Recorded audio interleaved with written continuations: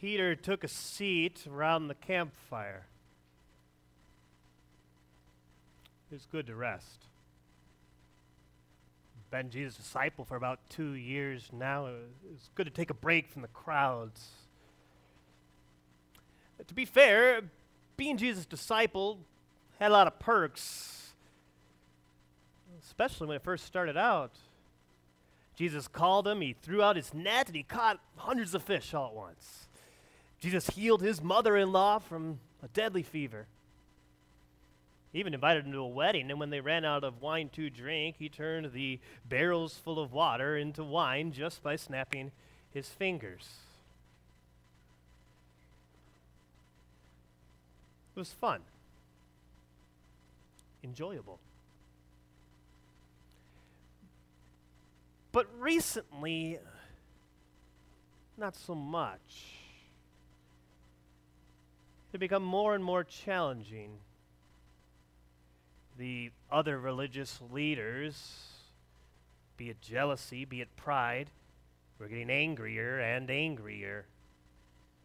They heckled him as he spoke, heckled them as they walked. In fact, it even got a bit violent. Recently, one of Jesus' ministry partners, John the Baptist, had been killed, head cut off. And there were rumors already that they were hoping to do the same thing to Jesus. It's good to take a break and reflect. And as Peter chowed down on a little bit of fried fish from the fire, he thought about everything that had happened. Was it really worth it? Was Jesus really going to do something awesome? Was he really building something amazing here?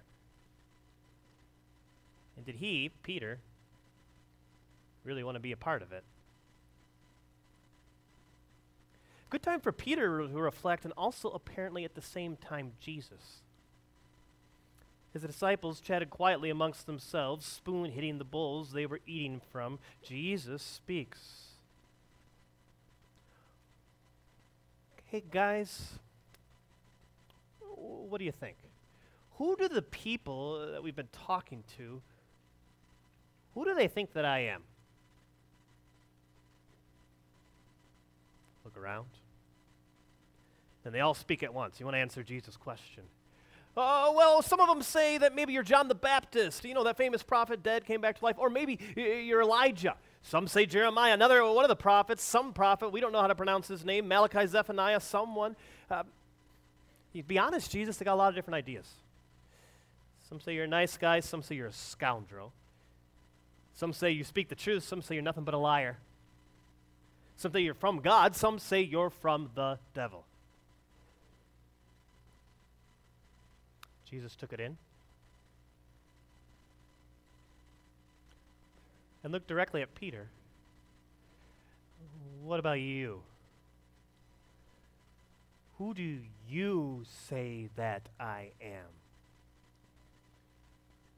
And Peter's eyes immediately avert Jesus's, trying to get away from the intensity of the conversation, looks around, other disciples shaking their heads, shrugging, not sure what to say. And Peter thinks, he remembers about how the crowds are angry and upset and how they don't like it, but he also remembers what he's seen, how he made the blind to see, the deaf to hear, the lame to walk, the sick to be well, the dead to rise. And reflecting on those truths, Peter looks up, clenches his fists and speaks confidently. You are the Christ, the Son of the living God.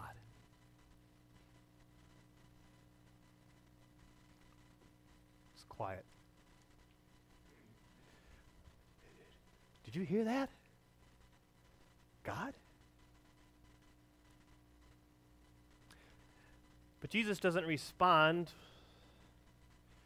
by face palming. He doesn't slap him upside the head. He doesn't even say close but no cigar. Blessed are you, Simon, son of Jonah. For you have had this revealed to you by God. You didn't come up with it on your own. In fact, you are Peter, which means you're a rock. And on that rock of a confession that you just made, I will build my church, and the gates of Hades will not overcome it. In other words, yes. Today's a special day. Today we're taking a look at groundbreaking, starting a new early childhood center. It's our expansion that's going on, a building right across the way. We want to take a look at Peter's confession because it's going to teach us some really important truths that we need to remember as we go about the business of building this new center. Before we do that, let's say a prayer and ask God to bless us. Oh Lord, strengthen us this morning by the truth. Your word is the truth. Open our eyes to see what you want us to see. Open our ears to hear what you want us to hear, and open our hearts to believe this precious truth you would have us believe. Amen. It's a pretty interesting section because it gives for you a glimpse into the mind of the very people who actually talked with Jesus, who walked with Jesus, who saw Jesus do things, who probably gave Jesus a high five if high fives were around back then. It gets you an exact idea of what they thought of Jesus. And the answers, you saw them from Matthew 16, the answers the disciples say, well, some say that you're John the Baptist, others Elijah, others Jeremiah, or one of the prophets. A prophet, by the way, is someone who speaks God's word. God tells them, they share that message, whether it's a direct voice from God or a dream or whatever, they're bringing the message from God. If you're a prophet, special, right? That's different. That's not normal.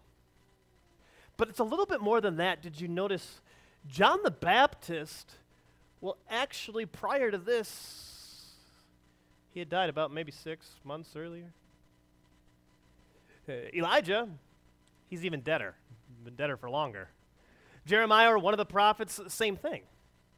What's pretty interesting here is that they see Jesus special in 2 ways, right? You're a prophet. Oh, you're a prophet come back to life. It'd be, for instance, if you guys, I asked you who you thought I was, and you said you're Elvis Presley. Okay, that'd be pretty cool. That'd be impressive because he's an impressive guy, first of all. Second of all, impressive because he's dead, huh? That would be pretty impressive to come back. I disappointed some people there, yeah. The king lives.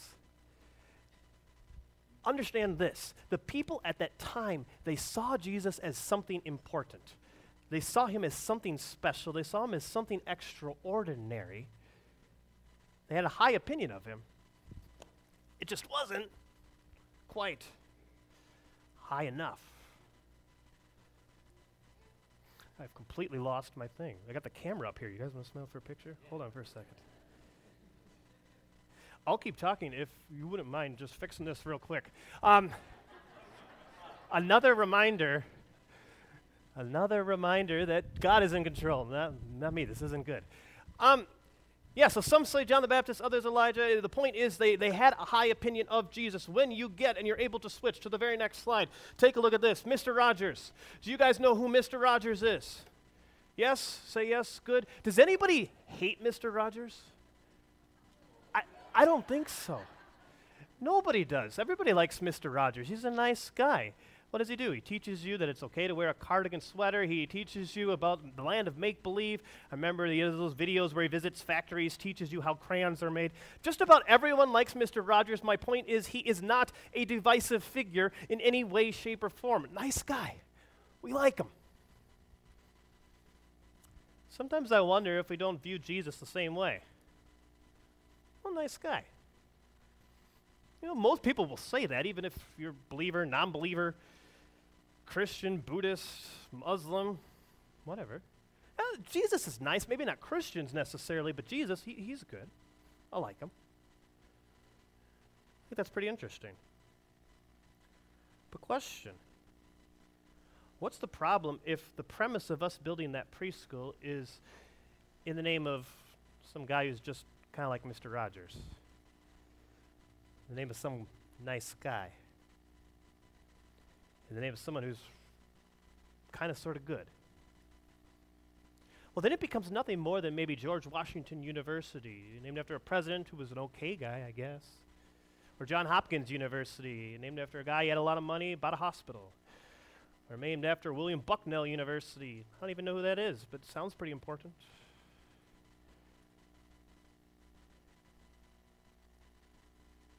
Jesus is more than Mr. Rogers.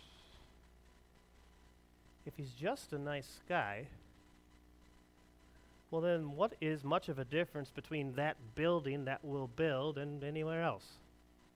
You can get good education in a lot of other preschools. I don't mean to advertise for other preschools. You can get good education there. You can find loving people, the people who are kind there. You can find good arts and crafts programs. They'll help you make all kinds of different coloring sheets for your kids. What's the difference? Because we're not building this just on some nice guy. Take a look at what Peter said. Do you remember? Peter said this: Jesus, you are the Christ, the Son of God. Two things about Jesus. Number one, he calls him the Christ. That's pretty interesting. Christ is a Greek word. It means the anointed one.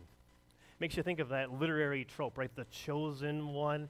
You can see that all throughout literature, whether it's Star Wars, Luke Skywalker, the one chosen to bring balance to the Force, or whether it's Neo bringing balance to the Matrix, or whether it's Harry Potter defeating him who must not be named. Very similar and yet a lot different, because Jesus and his message, this promise of the chosen one, had taken place long before any of those books ever came into existence. In fact, about 4,000 years before Jesus even was around, prophecies predicting his coming happened. Pretty amazing. Old Testament prophecies that said he would be born in Bethlehem. Old Testament prophecies that said he would grow up in Nazareth. Old Testament prophecies that said the Messiah would be Jewish. Old Testament prophecies that said he would be born of the tribe of Judah. Old Testament prophecies that said he would die on a cross. Old Testament prophecies that said on the cross he'd ask for vinegar. Old Testament prophecies that said his bones would not break. Old Testament prophecies that said he'd be pierced for our transgressions, crushed for our iniquities, and the punishment that brought us peace would be on him. Old Testament prophecies that taught on 3 days later he would come back to life. And these visual prophecies, these visible prophecies in the Old Testament, they help us to understand that the invisible prophecies are fulfilled too. Old Testament prophecies that said he would come to defeat our sin. Old Testament prophecies that said he would come to win forgiveness. Old Testament prophecies that said he would come to bring eternal life. Old Testament prophecies that said he would bring peace between us and our Heavenly Father.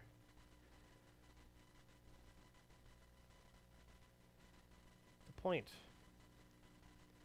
Jesus as the Messiah means this building takes on an entirely different meaning. We're not just building on some nice guy. We're building on much more than that. We're building on the one long promise to save us. We're building on the one long promise to save our community, the one long promise to save our kids. But it's more. Highlight the next phrase.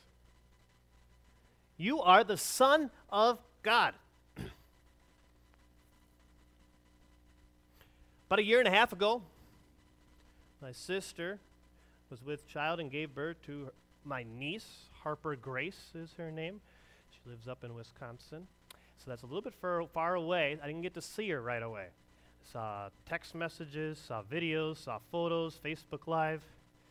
But maybe about 7 or 8 months ago, finally got a chance to see her in person, and I can now confirm she is in fact real. She is in fact a human being. Simple, it's kind of silly, right? But yeah, of course. From humans come humans. From humans come humans, from dogs come dogs, from cats come cats, from African pygmy hippopotamuses come African pygmy hippopotamuses. And from God, God.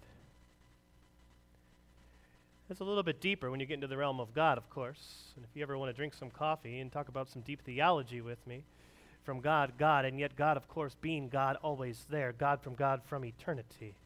And yet here's the point, and here's what Peter was saying. Jesus is God.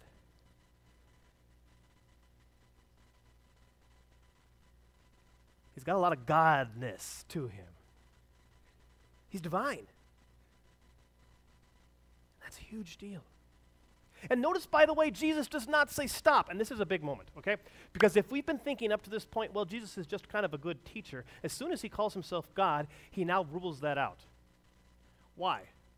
Well, if you're a nice guy or you're a good teacher and you call yourself God and you're not God, and you tell people you're God and you're not God, you are immediately a terrible teacher, correct?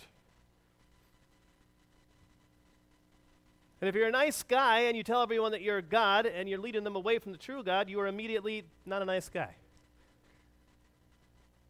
It comes down to two options now, right? Good teacher's not one of them.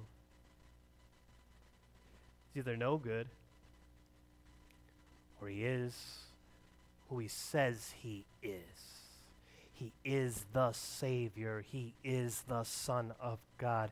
And if you're Peter and you're looking for proof, suddenly you remember how he touched a man's eyes and helped him see for the very first time. How he touched a man's ears and helped him hear for the first time. How he reached down and helped a man who had never walked a day in his life to walk for the rest of his life. How he walked on water himself. How he reached up, said stop, and the stormy weather was done. How he turned that water into wine just by telling them to go get it.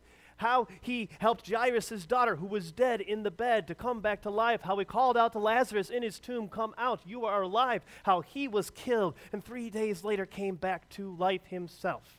He did the thing that only God can do while he was dead, which usually when they're dead, people can't do much. He did the impossible. It means this.